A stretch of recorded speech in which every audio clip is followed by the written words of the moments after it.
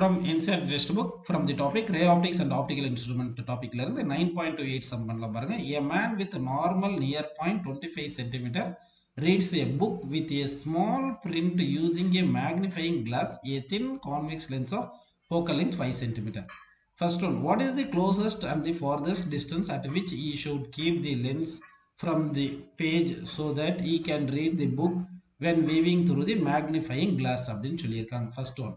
So இப்போ என்ன பண்ணுறேன்னா நார்மல் நியர் பாயிண்ட் 25 சென்டிமீட்டர் சொல்லிட்டாங்க. இப்போது இந்த பர்சன் வந்து ஒரு புக்கை வந்து ரீட் பண்ணோம், ஸ்மால் பிரிண்ட் இருக்கிற புக்கை யூஸ் பண்ணணும், மேக்னிஃபைங் லென்ஸை யூஸ் பண்ணுறாங்க. அதாவது மேக்னிஃபைங் லென்ஸுடைய ஃபோக்கல் லென்த் 5 சென்டிமீட்டர். எப்படி இருந்துச்சுன்னா க்ளோசஸ்ட்டாக எவ்வளோ வைக்கலாம், அதே மாதிரி ஃபார்தஸ்ட் டிஸ்டன்ஸ் எவ்வளோ வைக்கலாம் அப்படின்னு கேட்குறாங்க ஆப்ஜெக்டை. அப்போ என்ன பண்ணணும் அப்படின்னு பாருங்கள்.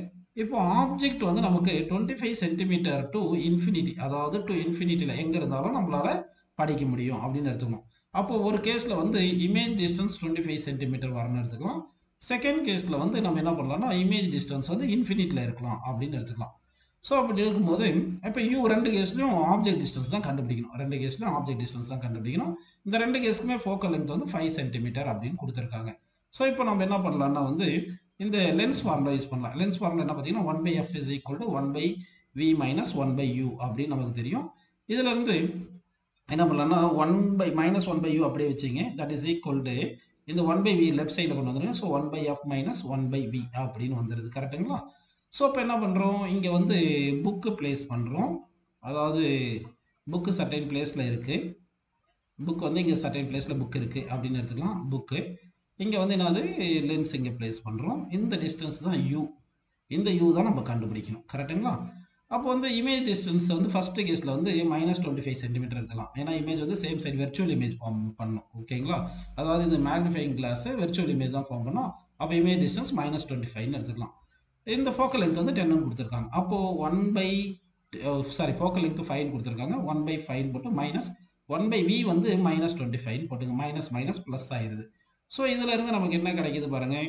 இப்போ என்ன பண்ணிடலாம், அப்போ -1/u is equal to இங்கே 5/25 அப்படின்னு இருக்கு இல்லைங்களா? எல்சிஎம் வந்து நம்ம 25ன்னு எழுதிக்கலாம். அப்போ இங்கே வந்து என்ன பண்ணலாம், இங்கே 5 + 1 எல்சிஎம் எடுத்துட்டோம். So u is equal to -25/6 அப்படின்னு கிடைக்குதுப்பா. ஸோ இதை டிவைட் பண்ணோம்னா என்ன கிடைக்கும்னு சொல்லுங்கள், -4 1/6ன்னு கிடைக்கும். ஸோ இது ஆல்மோஸ்ட் நியர்லி நம்ம என்ன எழுதிக்கலாம், -4.2 சென்டிமீட்டர் எடுத்துக்கலாம். ஸோ இது மைனஸ் என்ற சைன் கன்வர்ஷன் அப்படின்னு எடுத்துக்கலாம். ஓகேங்களா? ஸோ அப்போ 4.2 சென்டிமீட்டர் டிஸ்டன்ஸில் ஆப்ஜெக்டை வந்து பிளேஸ் பண்ணும்போது, அதாவது minimum distance what is the closest சொல்லியிருக்காங்களா, இந்த க்ளோசஸ்ட் டிஸ்டன்ஸ் வந்து 4.2 சென்டிமீட்டர் வைக்கும்போது இமேஜ் வந்து 25 சென்டிமீட்டரில் வந்து நமக்கு ஃபார்ம் பண்ணியிருக்கும் அப்படின்னு நம்ம எடுத்துக்கலாம்ப்பா. நெக்ஸ்ட் வந்து ஃபார்தஸ்ட் டிஸ்டன்ஸை கண்டுபிடிக்கலாம். இப்போ ஃபார்தஸ்ட் டிஸ்டன்ஸில் இமேஜ் ஃபார்ம் ஆகணும்னா இமேஜ் டிஸ்டன்ஸ் இன்ஃபினிட்டி வரணும். அப்போது லென்ஸ் ஃபார்முலா எடுக்கும்போது 1/f is equal to 1/v minus 1/u எடுத்தோம்னா இந்த v வந்து என்னது இன்ஃபினிட்டி. அப்போ 1/∞ 0 வந்துருமா? அப்படின்னா -1/u is equal to 1/fன்னு வந்துடுது. அப்போ u equal to f -f minus என்ற சைன் கன்வென்ஷன் மாதிரி எடுத்துங்க. f வந்து 5, அப்போ 5 சென்டிமீட்டர். ஸோ ஃபார்தஸ்ட் டிஸ்டன்ஸ் எவ்வளோ டிஸ்டன்ஸில் நம்ம புக்கை பிளேஸ் பண்ணலாம்னா 5 சென்டிமீட்டர் டிஸ்டன்ஸில் பிளேஸ் பண்ணி இமேஜை வந்து நம்ம பார்க்கலாம். அப்போ இமேஜ் வந்து இன்ஃபினிட்டியில் ஃபார்ம் ஆகிருக்கும். ஸோ க்ளோசஸ்ட் டிஸ்டன்ஸ் 4.2 சென்டிமீட்டர் வைக்கும்போது இமேஜ் 25 சென்டிமீட்டரில் ஃபார்ம் ஆகுது. அதே மாதிரி ஃபார்தஸ்ட் டிஸ்டன்ஸ் 5 சென்டிமீட்டர் வைக்கும்போது இமேஜ் வந்து இன்ஃபினிட்டியில் ஃபார்ம் ஆகுது. ஸோ நம்ம 25 சென்டிமீட்டர்லேருந்து இன்ஃபினிட் டிஸ்டன்ஸ்குள்ளே எங்கே இருந்தாலும் ஆப்ஜெக்டை நம்ம படிச்சுக்கலாம் அப்படின்னு எடுத்துக்கலாம். இதுலேயே செகண்ட் பார்த்தீங்கன்னா என்ன சொல்லியிருக்காங்க பாருங்கள். What is the maximum and minimum angular magnification possibly using the above simple microscope அப்படின்னு சொல்லியிருக்காங்க. இப்போ வந்து இந்த சிம்பிள் மைக்ரோஸ்கோப்புக்கு வந்து மேக்னிஃபைங் பவர் வந்து என்ன சொல்லியிருக்காங்கன்னா அதாவது இமேஜ் ஃபார்ம்டு அட் டியில் இருக்கும்போது மேக்ஸிமம் மேக்னிஃபைங் பவர் மேக்ஸிமம் இருக்கும். தட் இஸ் 1 + d/fன்னு போட்டுக்கலாம். இதே இமேஜ் ஃபார்ம்டு அட் 25 சென்டிமீட்டரில் இருக்கும்போது அட் டியில் இதுதான் டி என்றதான் 25 சென்டிமீட்டர். இதில் வந்து வரும்போது மேக்ஸிமம் மேக்னிஃபைங் பவர் இருக்கும்.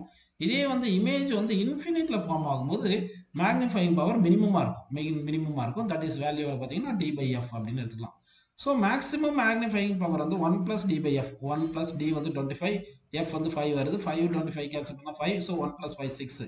அப்போ மேக்ஸிமம் மேக்னிஃபைங் பவர் வந்து நமக்கு என்ன கிடைக்குதுன்னா 6ன்னு கிடைக்குது. Minimum magnifying power d/f. d வந்து 25, f வந்து 5. இது ரெண்டு கேன்சல் பண்ணோம்னா 5ன்னு கிடைக்குது. So maximum magnifying power 6, minimum magnifying power 5 அப்படின்னு எடுத்துக்கலாம் ஆன்சரில்.